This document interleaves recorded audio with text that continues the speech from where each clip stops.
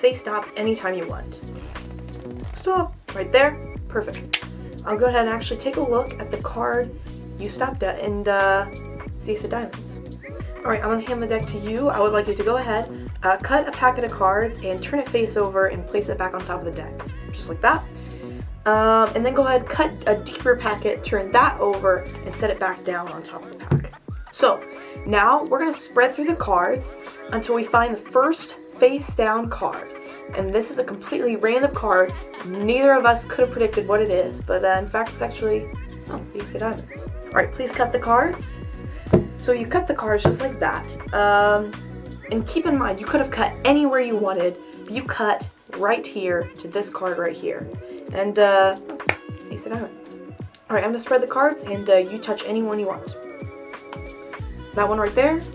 Okay, look, we'll even take that card out and we'll take a look at it here together and ace of diamonds. I'm going to spread the cards and you touch one. That one right there. Perfect. I'll even take it out of the pack so you can look at it and see ace of diamonds.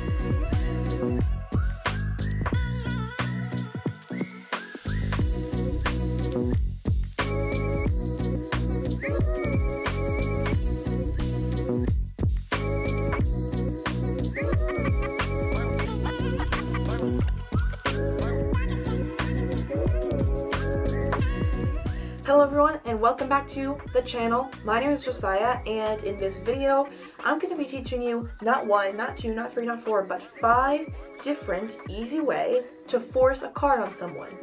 Now we've discussed card forces a little bit here on the channel and just a reminder of what a card force is. Basically it's exactly what it sounds like.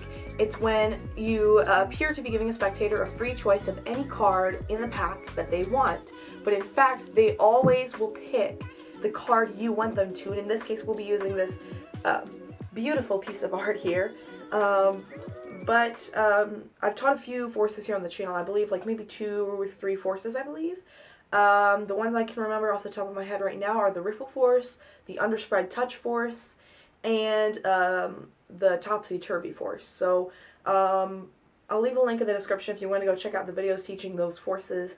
But today we're going to be showing you I am going to be showing you 5 different ways that you can force a card on someone, and they're all really easy ways, but they're really deceptive ways as well.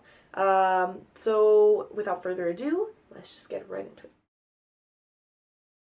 This video is brought to you by the Card Magic Academy Video Library. It is a free library available on the Card Magic Academy website that will allow you to access all of the videos on my channel separated into different sections. You can access a video by clicking on the thumbnail for that video, and once there you can play the video, and you can also look at the description box beneath the video to see what the video is about and get access to things like the deck of cards I'm using, what this video is based on, and such. You can access this free video library by going to bit.ly/CMA Magic Site.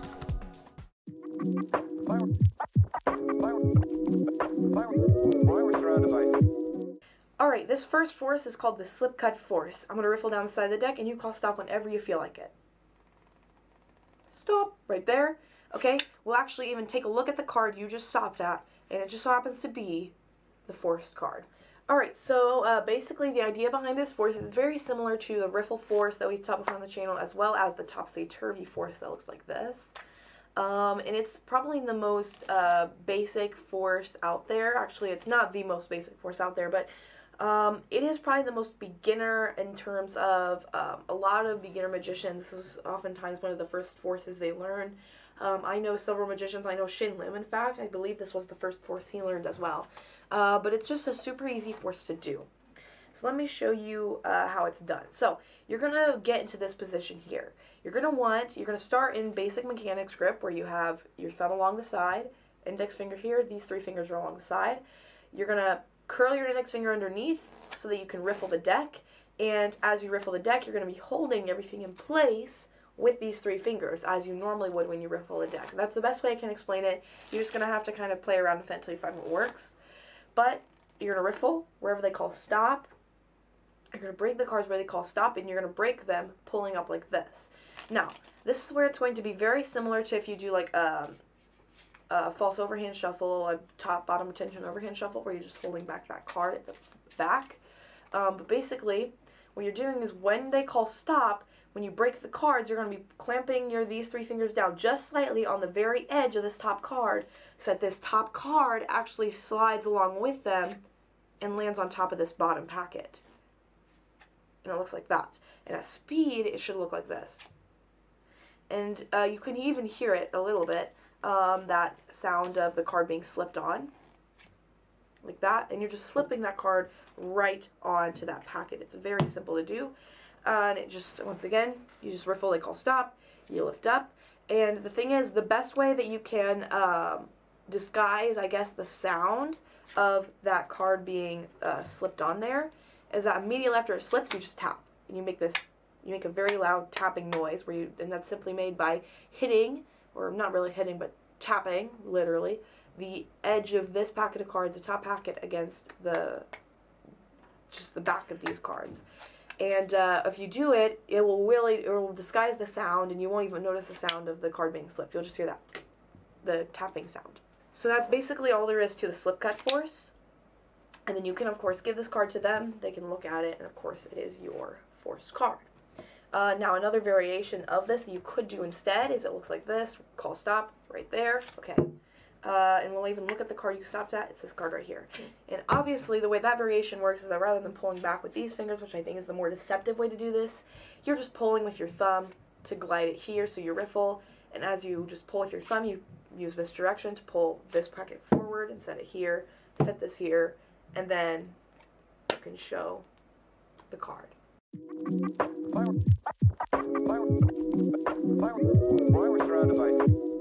Alright, this force is known as the Henry Criss force or the cut deeper force. Basically, all that happens is you hand the deck to someone, and this is a completely hands-off force. It's a great one to do over Zoom as well with someone. There are a couple tricks you could do with that. Basically, you ask someone to cut a small packet of cards, turn that over and set it back on top. Then you ask someone to cut a deeper packet of cards, turn that over and set that back on top as well. Then from here you spread through all of the face-up cards until you reach the first face-down card. You ask them to look at that first face-down card as their selected card, and of course it is your forced card. Alright, so basically how this is done is very simple, but you know, and it's very logical when you think about it, but if in the moment when you're presenting, people don't really think about it that much, and it just works so well. It's beautiful. So basically what's happening is you're going to have your forced card on the top of the deck, okay, just like this, face down. You're going to ask them to cut a small packet of cards and turn that over. What this does when they set it back on top is it means that the very last face-up card is your forced card. Then when you ask them to cut a larger packet, what they're doing is they're cutting more than those face-up cards. Now watch this. When they're turning it over, they're actually basically turning all of these face-up cards over and setting them back in the middle of the deck underneath a turned over face-down packet. So basically, you go from here with this position, when you turn it over, now this face-down packet at the bottom, the top card is your forced card because remember it was face-up before. And now this extra packet that's now flipped over is now on top. So when you set this back on top, now it's purely self-working that you just spread through the face-up cards till you reach the face-down card. It's very simple to do. It's just a simple matter of turning one packet over, picking it up with that card there. By turning it over, you're turning their card over and making their card the first face-down card so that when you spread through, there's the card, they take it. And, you know, when it seems like a completely random card, but in fact, it is simply their card. There is a really great variation of this force that you can check out in the Encyclopedia of Card Tricks, and in the double backer section called, and they call it the perfect force. And so in that book, when they call it the perfect force, basically it's just a variation of this that uses a double backer, and rather than having to cut cards 2 times like this, what actually is happening is that you only have to cut the cards once like this, and the first face down card is their card. So basically an overview of this force, you get a double backer, which I've talked about double backers before, in one video that I'll leave a link to up on screen in the description. But basically, you get your double backer, you put it on top, and underneath it, you're going to put the card you want to force, and you want to put that card face up like this. And you can do this with multiple cards you want to force as well, but I'm just going to be teaching you for one single card.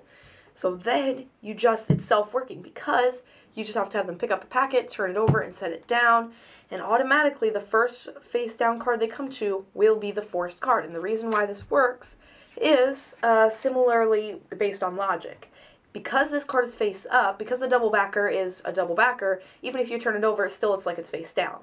So when you're turning this over, you're turning a packet of cards face up, but you're turning the top two cards in the opposite direction. So what this does is it puts this card face down, and the double backer simply acts as cover for this face up card. So of course you do this, and then you can spread the deck. The first face down card, of course, will be your forced card.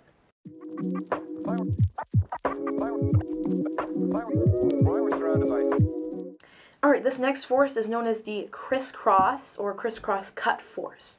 And basically, what you do is you hand the deck to the spectator, you ask them to cut a packet of cards, any packet of cards off to the side, and they do so, and you complete the cut. So, you then explain to your spectator that they really could have cut anywhere they want. They could have cut any number of cards they wanted inside the deck, but they just so happened to cut to this card right here, and in fact it is your forced card.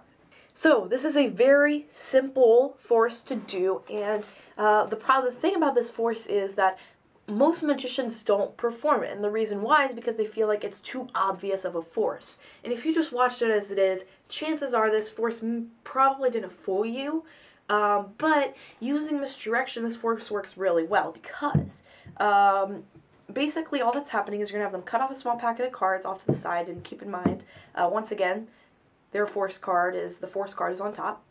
So you have them cut a small packet off to the side, and then you take the packet, and in this case it's going to be off to your right. It's the left on the camera, but to your right. Then you take the packet that they didn't cut, the packet that doesn't have the forced card on top, and you're going to mark the spot where they cut by turning it on its side. This is the way the crisscross force was originally done. I don't like this because it draws attention to this cross. I just don't like it. It just requires more misdirection. It just doesn't work. So, the way I like to do it is after cutting the cards, I mark the spot, I complete the cut, but rather than doing the entire crisscross on the side, I just cross the corners. And in that case, I did it way too little. But you have them cut the cards, and then you do that. And so for me, this is a lot better of an image. It just seems like it just, for me, works a lot better. I think this makes it a lot more believable, almost. It doesn't draw attention to the fact that the cards are misaligned in some way. So, you then look up to your spectator, you tell them, and you ask them this question. You say, do you really believe you could have cut the cards anywhere you wanted? And of course, they'll say yes or no. It doesn't matter what they say, because you're just providing misdirection, what's called time misdirection. And what that basically means is, by giving time between the suspicious action or the sleight of hand action and the time of the reveal of what that action was able to achieve, you are basically kind of eliminating their idea of forgetting something. So by giving them time misdirection between when the cards were misaligned and when you actually pick up the cards, they're kind of not focused on the cards at this point, so you can just lift up and you can look and you can say this is your card. And they believe this is their card. I've never had anyone question that was the card. It's because it's so fair. You just ask them, do you believe you could have cut anywhere? And you say, well, I think you probably could have, because keep in mind, you could have cut in any one of these cards. If you cut right here to this card right here. And so that allows for some time misdirection, and also it's a lot cleaner than the original version of this. They can then take this card, they can look at it, and it is, of course, their card. So don't shy away from performing this. If you're doing it correctly, you just say, hey, cut the cards, and then we'll complete the cut. And you don't have to say that, but you just say, all right, do you think you could have cut anywhere you wanted? And they say yes, maybe they say no, and you say, well, actually, I think you probably could have, because you could have cut to any of these cards. And keep in mind, you're just picking up the cards you misaligned that are actually still the bottom cards. But you cut right here to this card. Can you actually take it from me? They take it, and they look at it. It's the force card.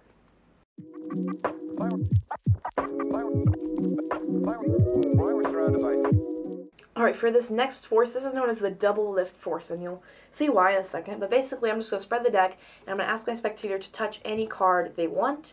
So let's say they touch this card right here. I'm going to out-jog that card, and I'll even spin the card out, and we'll actually take a look here at the card, and in fact, it just so happens to be the card we want to force on them.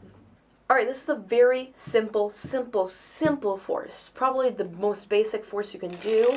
And the reason it's called the double lift force is because it's just a double lift. That's literally it. You just have the force card on top, like this. You spread the deck to have them touch a card.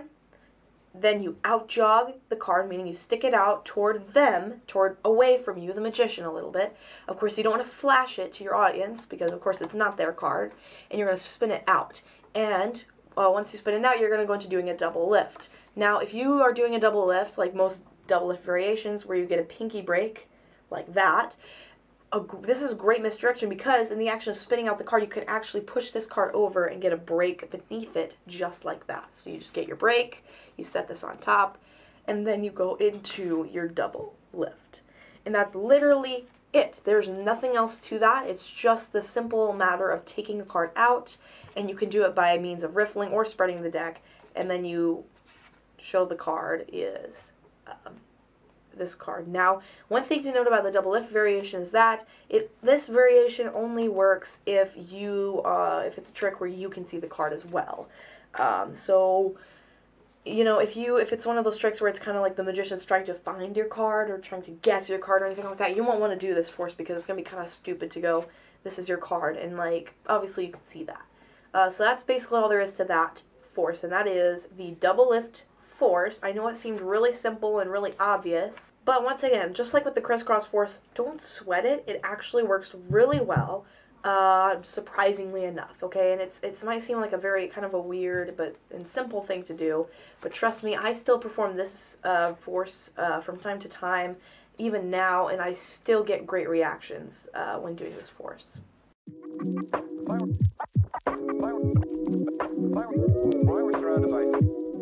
Alright, this last force is known as the topper force. And basically it looks like this. You're going to have someone touch a card as you spread the deck. Let's say they touch this card, you out-jog it, and you even take the card out to show it to them, and in fact it is your force card. Alright, so this force uses a particular move called the topper move by Frank Garcia. And Frank Garcia originally came up with this move, at least as far as my knowledge goes, basically just as a brief way to show the card on top in his ambitious card routine. But one of the greatest minds in magic out there, one of the most popular minds as well, Jay Sankey, a Canadian magician, he has his own YouTube channel called Sankey Magic. He, long time ago, he came up with a whole bunch of stuff based on the topper. So he took Frank Garcia's move, basically twisted it, put his own spin on it, and it has done a whole bunch of things for him and a whole bunch of stuff.